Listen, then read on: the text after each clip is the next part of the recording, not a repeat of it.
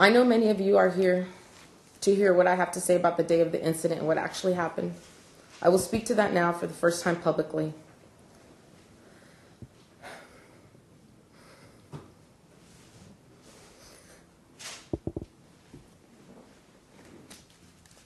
The weekend prior to Monday, March 2nd, I was attacked by JR both in my home and at a hotel at the county. I attempted to end my relationship with JR that weekend. And when I took a strong stance on that, he made it clear that he would not allow me to leave him. He first attacked me on that weekend at a hotel in Long Beach. A security guard came to our room and asked if I needed help. That security guard may have saved my life. When I returned home, JR came home with me and would not leave. He proceeded to keep me in my house, his prisoner, throughout the night of March 1st and through the early morning of March 2nd. I attempted to defend myself, but was no match for him. I began to fear and then believed that I was not going to survive this attack. JR left my house early on the morning of March 2nd, and I believed he was going to report to his probation officer. I believed at that time that his probation officer would notice the scratches I had left on him when I was attempting to defend myself. He was on probation for domestic violence, so I believed that the probation officer would notice the marks and arrest him for violating his probation, since he had no plausible explanation for why he had visible scratches on his body. To my shock, JR returned to my home that morning after his probation appointment. He was just angry as he was the night before, and when I tried to prevent him from entering my house, he overwhelmed me and forced his way into my home. He then attacked me. I knew at some point that I was not going to survive this attack. I am a trained officer, have practiced martial arts, and have even boxed professionally. But JR's size and strength was too much for me. He was enraged, and he made it clear that he was going to hurt me. And I feared he was going to keep his word and that he would actually kill me. He often told me that if he could not have me, nobody could. At that point, on that morning, all I could think of was that I wanted to live, and that I needed to do everything I could to save my son.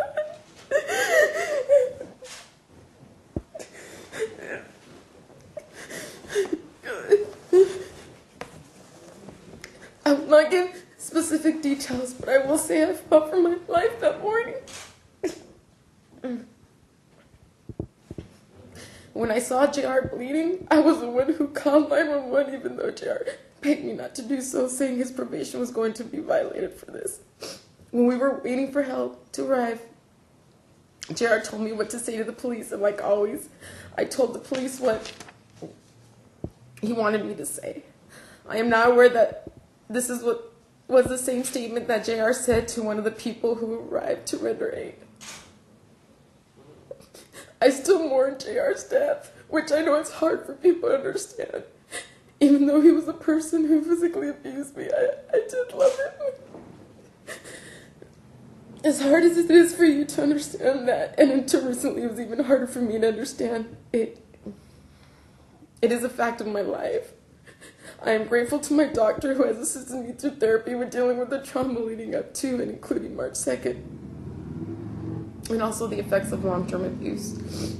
I am starting to understand what I experienced, and more importantly now, how I can help others prevent it from happening to them.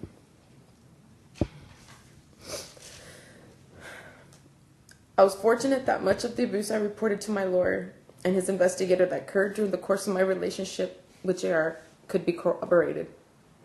I was surprised at how many people had seen so much. I do realize how difficult a decision it was for the district attorney to find that JR's death occurred during an act of self-defense. I realize that if my history of abuse at the hands of JR could not have been corroborated by the investigators on both sides of this case, and if investigators ignored or missed some of the evidence found in my home, that the DA may have reached a different conclusion. What I have learned through this case is that a good investigation is not one motivated by a desire to convict a suspect. It is motivated by a desire to find the truth. I will take that lesson back to me when I resumed my career in law enforcement. I want to thank all my family and friends and fellow officers who's expressed their support and offered me help during this time. I want to thank Ron and the people of his office for their guidance and advice, and Ron's investigator, Jing Thayer, for his efforts in investigating my case. Thank you so much. I put a great deal of trust in these people, and I'm grateful for their support. As for the future, I will attempt to get my job back. I will do so by attempting to educate my department on the effects of domestic violence and how they can do more to help employees who may be victims of abuse. It is also my desire to be the voice for the women who are suffering at the hands of their abusers, and maybe I could play a small role in preventing other women from suffering what I have experienced these last 2 years. I plan on helping others who are silent victims of abuse to let them know that there are people who will listen and that they can break the cycle of violence by getting help.